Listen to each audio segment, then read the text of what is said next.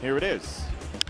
And there it goes. Abreu massacres this ball to left center field. And that's why you swing 3-0. It's 4-3 Sox. Whoa. First base, nice stab. Oh, Abreu and Dozier didn't go. So 2 down. Dozier is still at third. Abreu hits it well to left field. Benintendi back at the warning track, and all he can do is watch Bradley play it off the wall. Anderson scores. Rondon to third. Abreu pounds another double, and it's 1-0.